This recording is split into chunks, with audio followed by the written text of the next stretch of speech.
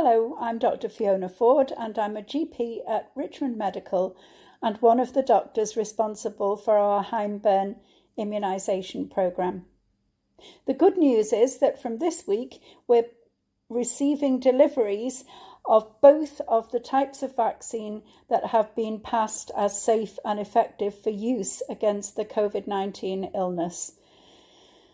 Both of the vaccines actually need to have a booster dose to be fully effective, but both of them, after one dose, will protect you against serious illness or hospitalisation.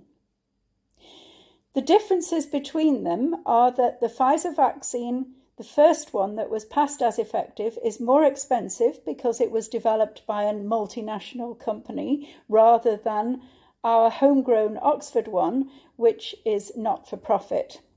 The Pfizer vaccine is also more difficult to handle, and so we will be giving that vaccine at our Heimburn Centre for immunisation.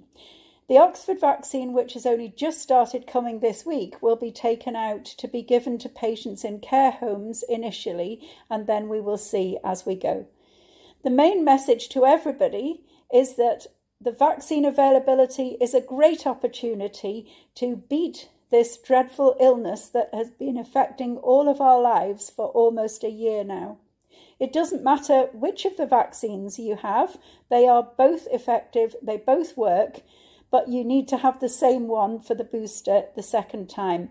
So please, everybody who gets the call, one by one, you will be coming in to get the vaccine and be kept safe against this terrible illness.